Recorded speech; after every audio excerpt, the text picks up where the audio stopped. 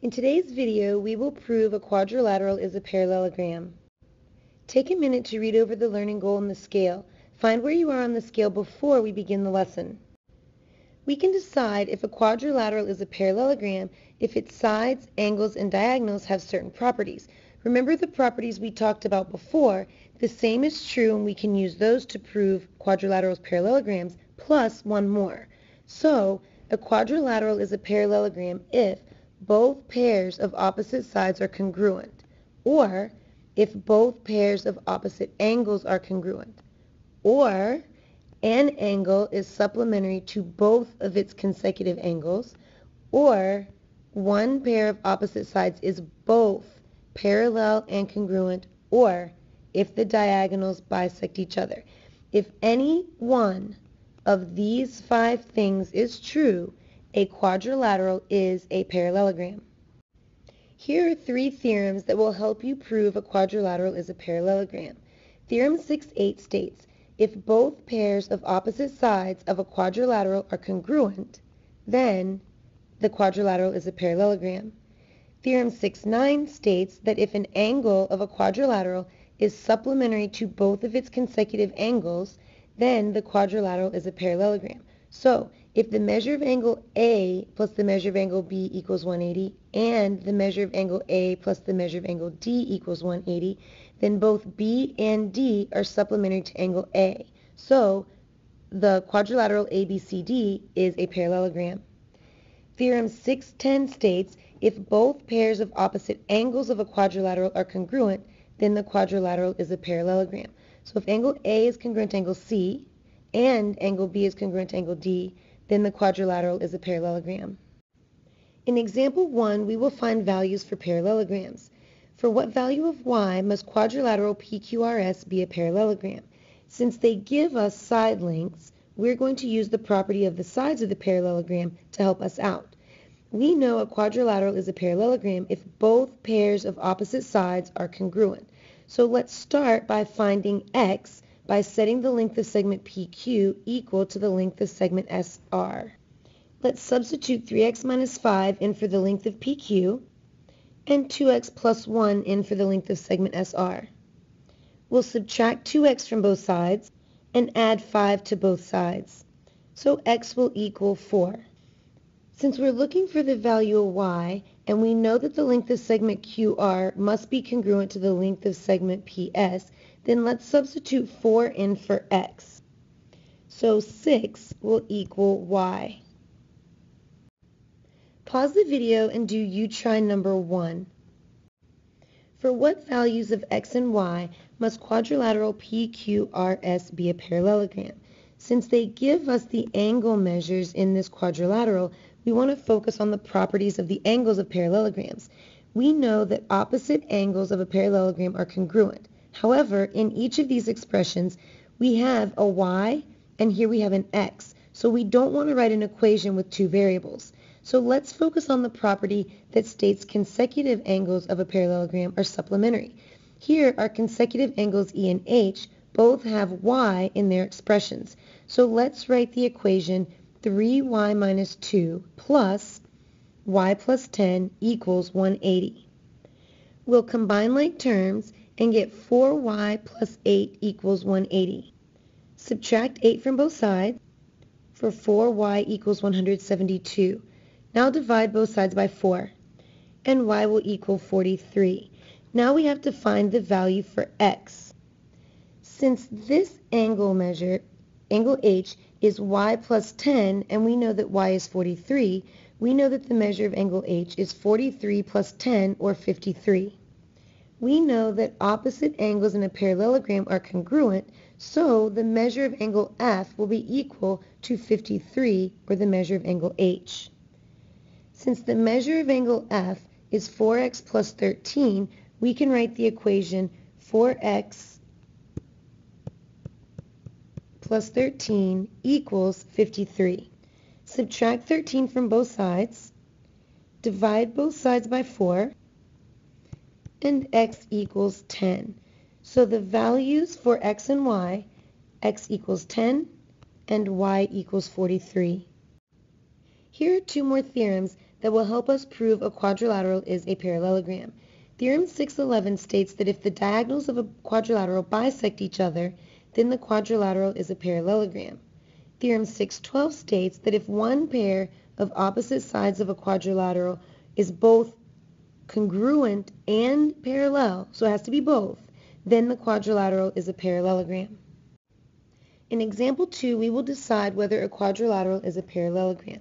In part A, it is given that the length of segment AB is 5, the length of segment CD is 5, and the measure of angle A is 50, and the measure of angle D is 30. We want to prove that quadrilateral ABCD is a parallelogram. Since side AB and side CD are both 5 units long, they are congruent. Since 50 plus 130 equals 180, then angle A and angle D are supplementary. Since they are consecutive, we know that they are also same-side interior angles. When same-side interior angles are supplementary, we have parallel lines. So now we know that segment AB is parallel to segment CD, in addition to the fact that segment AB is congruent to segment CD. Since segment AB and segment CD are both congruent and parallel, quadrilateral ABCD is a parallelogram. In part B, it is given that segment HI is congruent to segment HK and segment JI is congruent to segment JK. Can we prove that quadrilateral HIJK is a parallelogram? In order to have a parallelogram, we have to have both pairs of opposite sides congruent. Since segment HI is congruent to segment HK, those are consecutive sides, not opposite sides.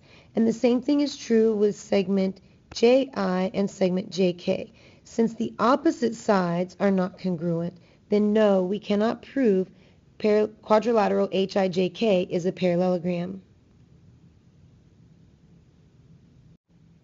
Pause the video and do you try number 2. Can you prove the quadrilateral is a parallelogram based on the given information? In part A, it is given that segment EF is congruent to segment GD and that segment DE is parallel to segment FG. Can we prove the quadrilateral DEFG is a parallelogram? Since we only know that one pair of opposite sides, DE and FG, are parallel, and that only one pair of opposite sides, DG and FE, are congruent, we cannot prove that quadrilateral DEFG is a parallelogram. In part B, it is given that angle ALN and angle DNL are congruent, and angle ANL and angle DLN are congruent. Can we prove that quadrilateral LAND is a parallelogram? Because of the parallel symbols, we know that segment AN is parallel to segment DL. Since angle ALN and angle DNL are alternate interior angles that are congruent, we know that segment AL is also parallel to segment DN. Since both pairs of opposite sides are parallel, quadrilateral LAND is a parallelogram. In example 3, we will identify parallelograms. A truck sits on a platform of a vehicle lift. Two moving arms move the platform until a mechanic can fit underneath. Why will the truck always remain parallel to the ground as it is lifted?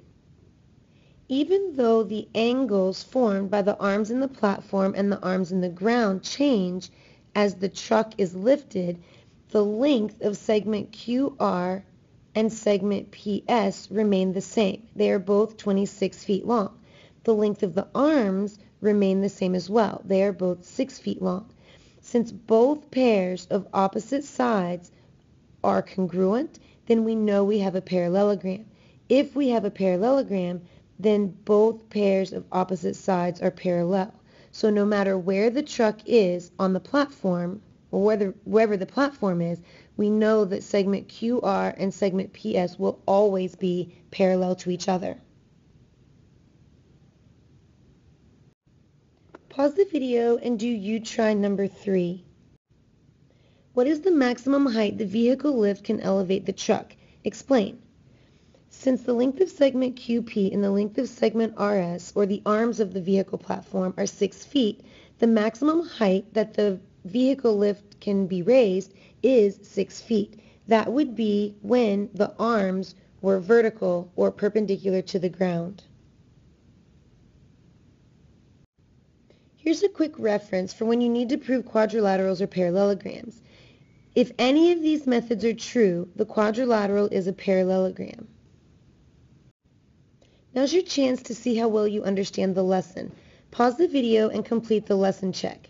Don't forget to check your answers on the next slide. If you have any questions regarding the lesson check, please be sure to ask me in class. Take another minute to reread the learning goal and the scale. See if you've climbed any higher than where you were before we began the lesson.